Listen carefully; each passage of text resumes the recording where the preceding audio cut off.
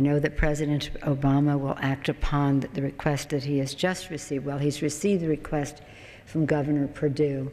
Now he has received the formal documentation from FEMA, and I'm certain that it will be addressed immediately. The thoughts and prayers of this entire Congress and the people we represent, the American people, are with the people of Georgia today and these days ahead as we work with them to ensure that they have all that they need.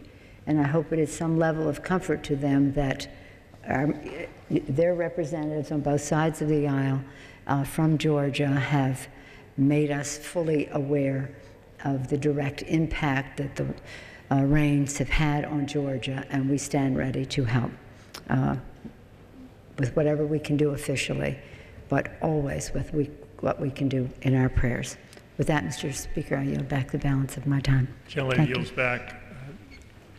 Gentleman from Florida reserves. Mr. Speaker, I yield such time as you may consume to the distinguished gentleman from Georgia, Mr. Johnson, whose district also encompasses a great portion of the territory ravaged by the floods. Gentleman from Georgia is recognized. Thank you, Mr. Chairman. Mr. Speaker, my constituents are suffering greatly this week.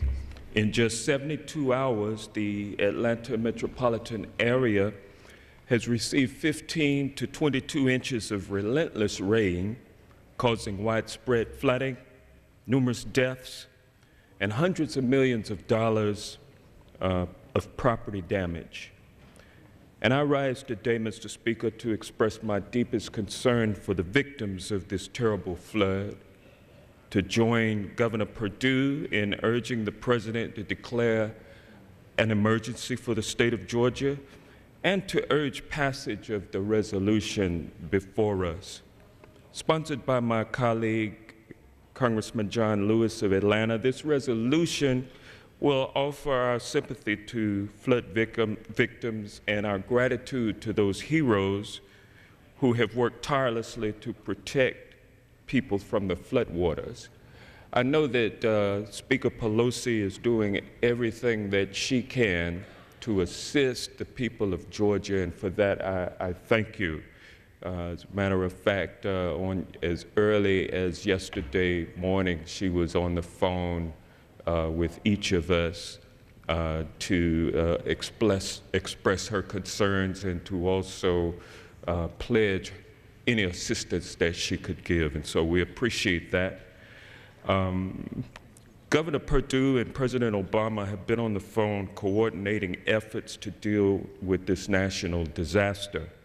I applaud the governor for the state's competent and effective response, and I join him in urging our president to make available federal funds to supplement Georgia's efforts to mitigate the effects of the flood.